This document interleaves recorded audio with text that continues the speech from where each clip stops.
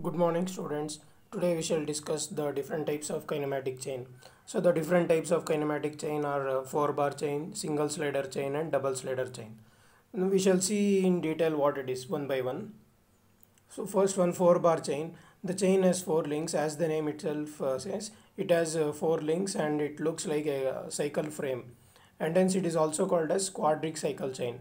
As you can see in the figure, the link 1 is fixed and link 2 3 are movable. Link 2 is called crank, and link 3 is called connecting rod and link 4 is called rocker. So here when the link 2 is rotating, it transfers the motion from link 2 to link 4 through link 3, that is connecting rod. So this type of 4-bar chain has all the 4 pairs are turning pairs. Here you can see that all the links are turning pairs. So inversions of 4-bar chain mechanism. What is inversion? We had studied in earlier classes. So inversion is fixing of any link. We can get the different types of mechanism. So in this 4-bar chain mechanism, we have 3 inversions. First one is beam engine or crank lever mechanism. Second one is coupling rod of locomotive or double crank mechanism. And the last inversion is Watt's straight line mechanism or double lever mechanism.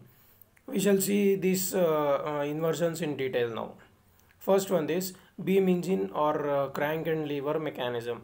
So here, as you can see that when the crank AB rotates about point A, here they have marked A and they have not marked B. The point B is at link at the end of crank. You can see that they have marked A and they have not marked B. So B is the point at the end of crank, and there is a connecting rod and there is a rocker, and you can see that at the end there is a vertical reciprocating motion. So here when the crank rotates about point A, so when the crank is rotating about point A, it transfers motion to the connecting rod and through link 3.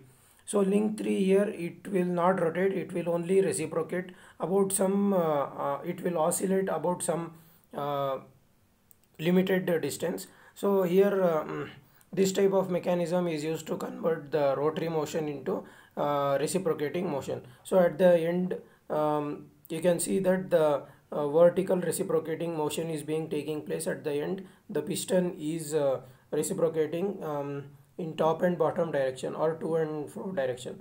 So you can also make the mechanism in to work in inverse manner. So if you reciprocate the piston in inside the cylinder, the crank it will rotate in rotary motion. So this is how we can convert the motions into vice versa.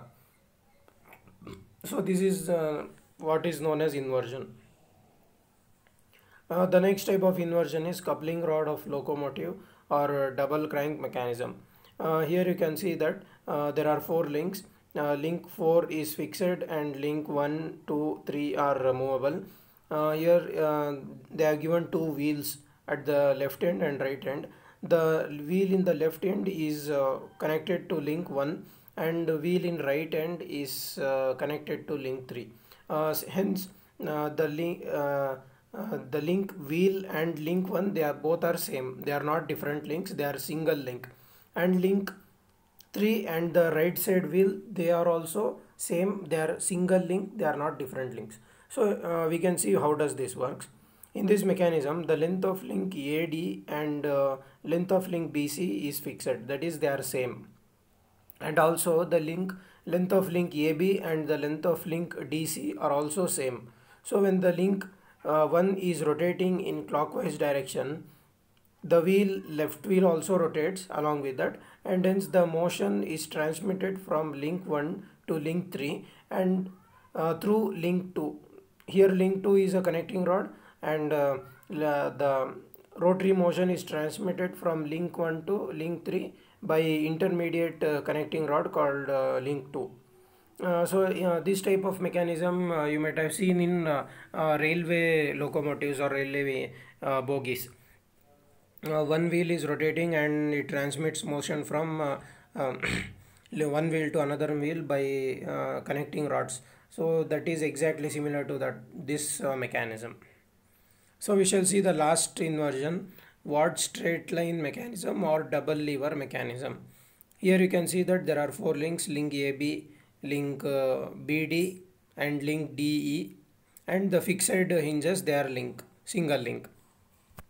Here in this mechanism, when links AB and DE act as levers at ends A and E of these levers are fixed.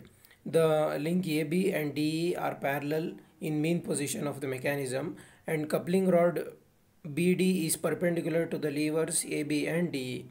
On any small displacement of the mechanism, the tracing point C traces the shape of number 8, a portion of which will be approximately straight. So when the link AB is moving, it is fixed with link BD and DE. So when it is moving, it will trace the link BD, it will trace some small displacement, and this displacement shows exactly the